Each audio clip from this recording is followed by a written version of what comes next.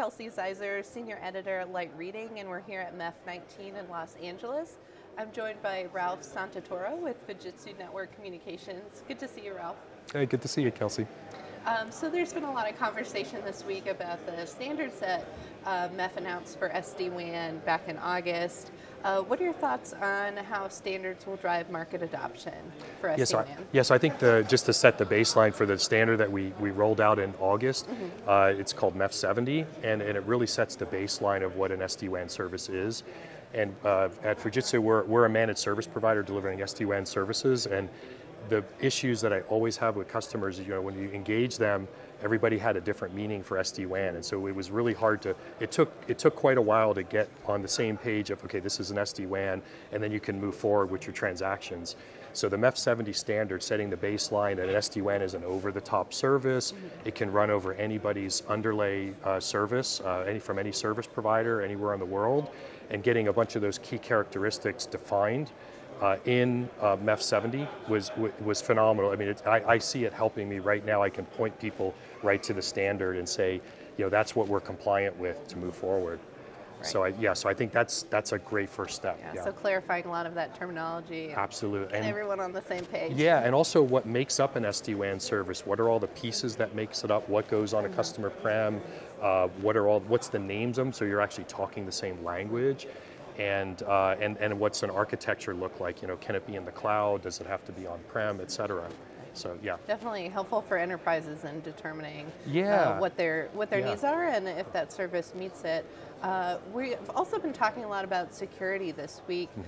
How important is security in your conversation with your customers when you're discussing SD-WAN? Yeah, I think if you look at security, cybersecurity in general, or network security, information security is on everyone's minds right now, right? And we live in this environment now where everything has to be zero trust, meaning that I don't trust anything.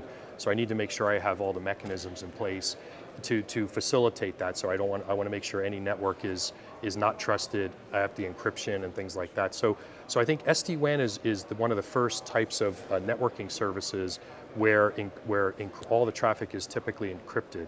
And now obviously SD-WAN can go over the internet, so you would obviously encrypt it because it's a public network, but even our customers encrypt it over the private network, over the carrier Ethernet or the MPLS network, because they want that consistency and really they don't want the traffic being snooped or diverted, et cetera.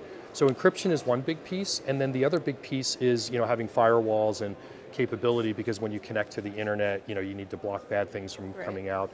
And I think the third area with that is also having policies to set for, because SD-WAN is managed centrally, you set your security policy centrally. So like in a traditional enterprise network where you put security appliances all around the network, you had to go in and touch each product and configure it and go in there and set the security capabilities. That's very error prone, where now I can set them in one place, push them down everywhere, and it's a uniform set of policies. Okay. Sounds like that really simplifies it then. Absolutely. Well, and that's with security, a lot of it is just human error, things misconfigured, ports left open.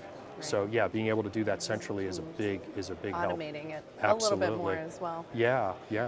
And we've also heard the term co-managed approach to SD-WAN a lot this week as well. What are some of the benefits of co-managed versus the DIY approach, and are you seeing more momentum towards managed or co-managed?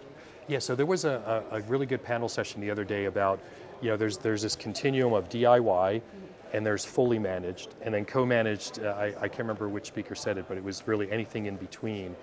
And so DIY, what we're finding, so what I do at Fujitsu is we have an SD-WAN, a fully managed service, and I have a professional services practice where we'll actually help customers if they do a DIY and run into trouble.